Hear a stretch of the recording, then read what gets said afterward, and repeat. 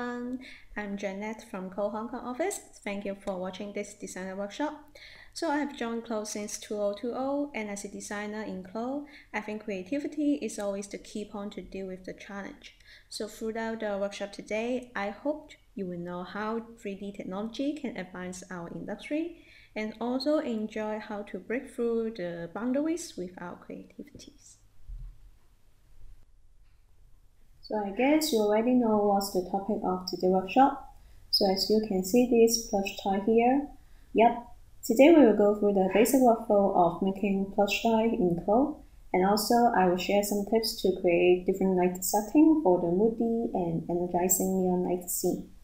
So if you have any questions, just feel free to use the live chat at the side, and we will try to answer your questions there. So let's start now. So this is a semi-finished file I have prepared for the design workshop this time. As you can see, to make plush toy in CLO, just like our basic workflow of making garments, prepare the E pattern and the avatar, and apply sewing. So once we have finished all those steps, we just need to turn on simulation to check out the result. And the plush toy shape looks real now. So we just need to deactivate the avatar to relax the plush toy shape in more natural looks.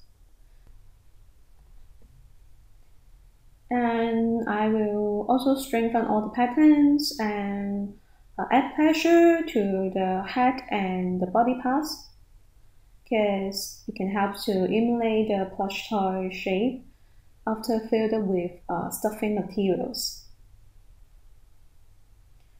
And just turn on simulation to see the result.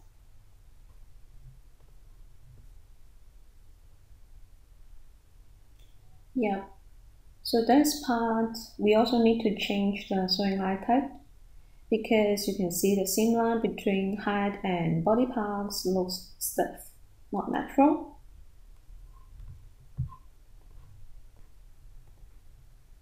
So after I have created the base form of the plush toy, next I will use pin tool, okay, to adjust the plush toy shape that close to my ideal shape. So I would keep turning on simulation and use gizmo tool to adjust the pin. So as you can see, I can adjust the shapes of the plush toy by using pin tool.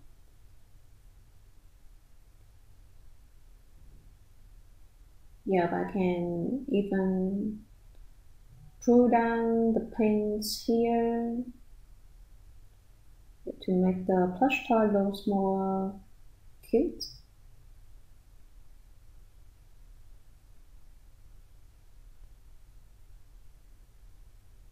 So yeah, anyway, I think this is cute enough. Yeah, and yes, of course, the tails, don't forget the tails.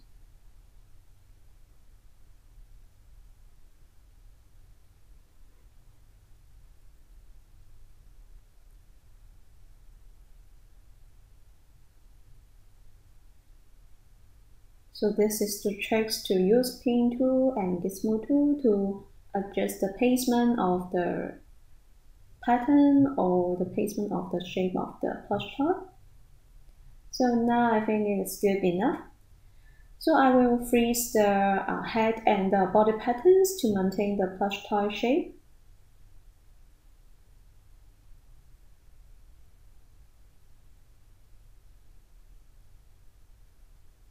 And the ears, we will need to make it as a double layer. So layer clone under, and later I will feel the pressure on that part.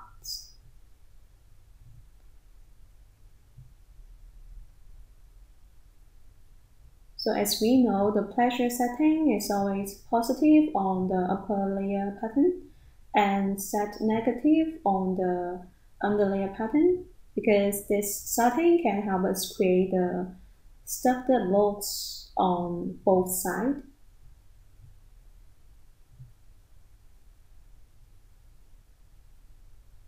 And yeah, don't forget some design details, because I have designed some CLO pattern as a design features on the ear parts. So I will trace out the pattern here and cancel it.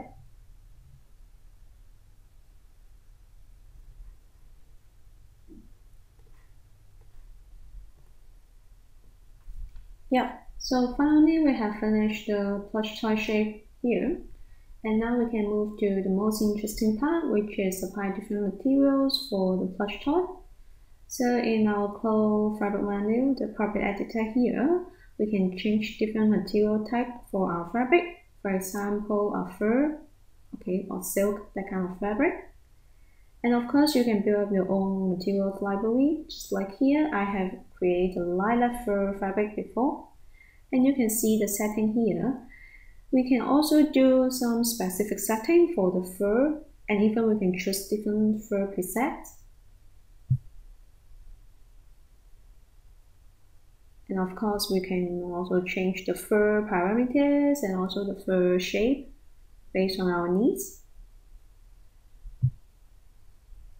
So once I change it, you can only check the lilac color in 3D window. So if you want to check out the fur results, we need to use our render engine.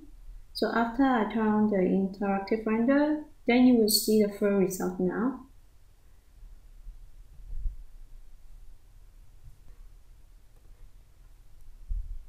So for some details, like the details on the ear parts and the tail. So for that kind of design features, I would like to apply nice materials on it. So just to make it look like a LED decorated. Yeah. Here, change to night, and yeah, it looks like a very edgy plush toy here.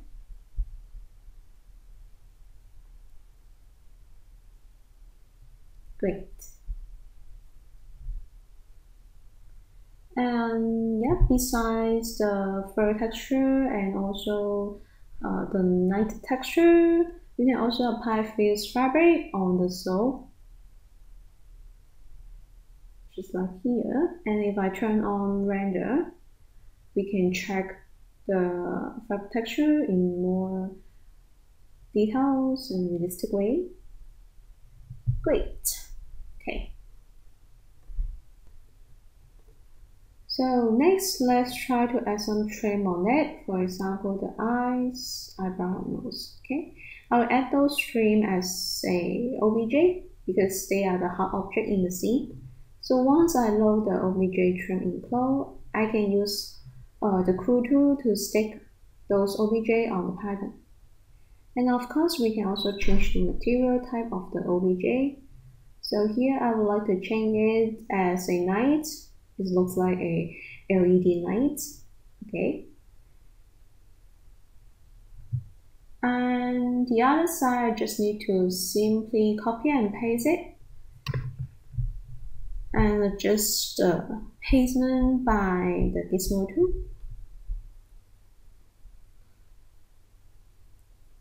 And stick it again.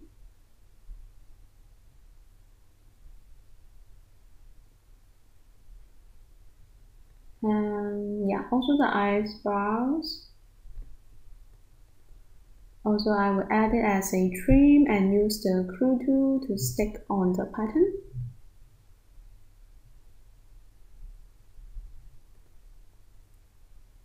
And the material type plastic will be better here.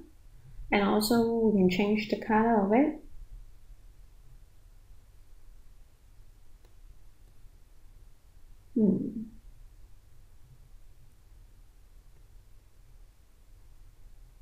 And nose.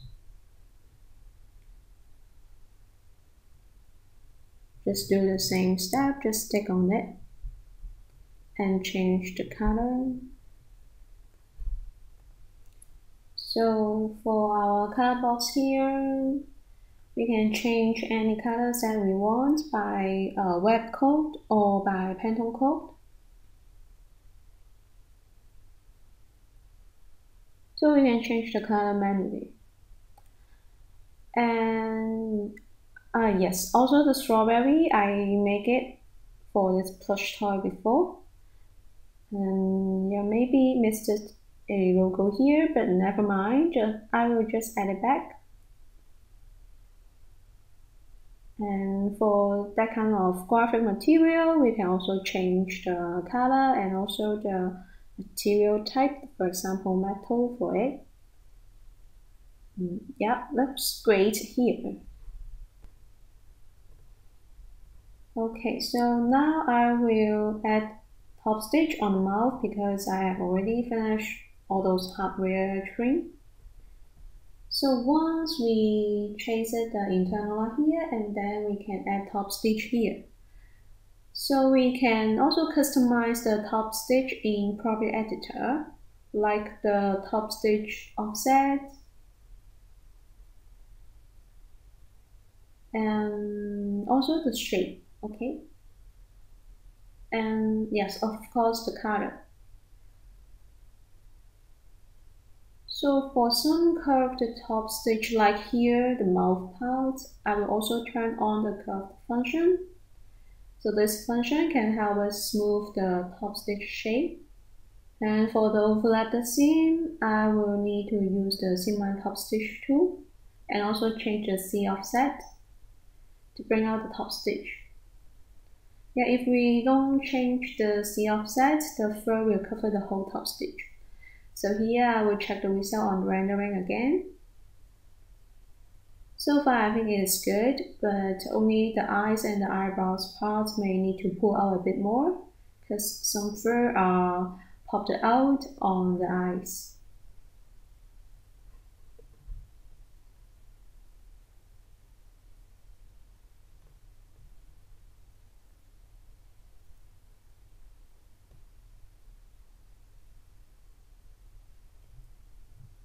Yeah, the eyes looks good, but the eyebrow we also need to pull out a bit more because I don't want the fur parts full the eyebrow.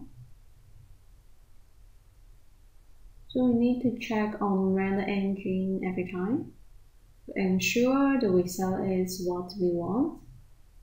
And here I need to fix it again.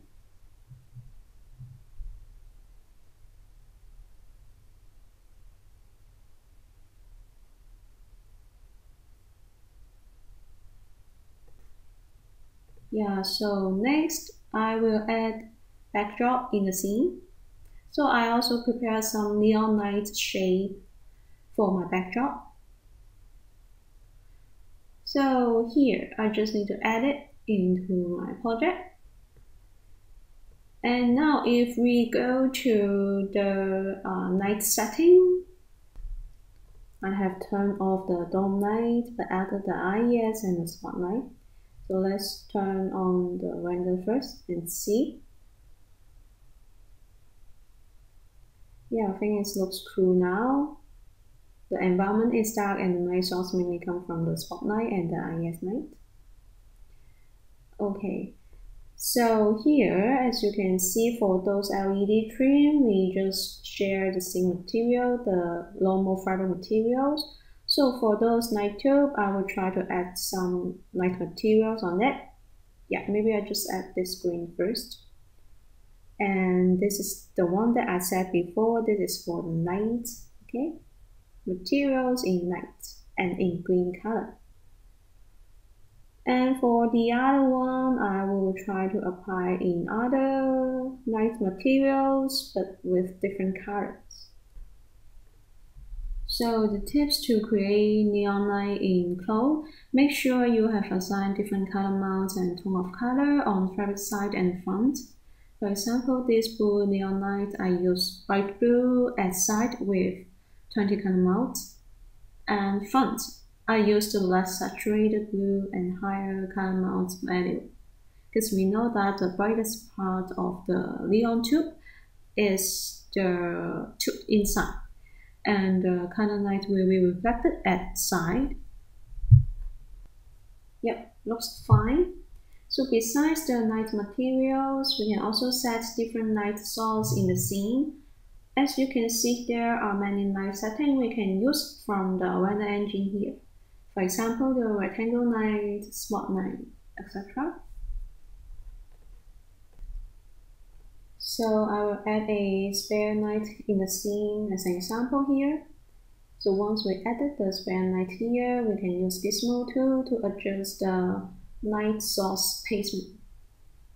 Just imagine this is a real spare night in the scene, and we can even change the intensity and also the color of the light. And let's see. Yes. Here you can see that's a night shadow because I forgot to turn off the show setting. Yeah, I just need to turn it off, which means only render the night but not render the night object. Okay, so I can adjust the placement of the night here. And also at the same time, you can see some light reflection on the ground in our render engine. Yeah, looks great. So now if I go to the night setting, we can see the scene night source actually is come from the spotlight, IES night, and also the spare night. And of course, I will also adjust the finish conditions before I go ahead to the final render. So I will change the night and the texture quality in very high and high because it contains the neon light and fur texture in the scene. And also I will set a longer render time and less noise threshold for the final render. Yeah, so this is the end of the designer workshop today. Hope you guys enjoy and see you next time.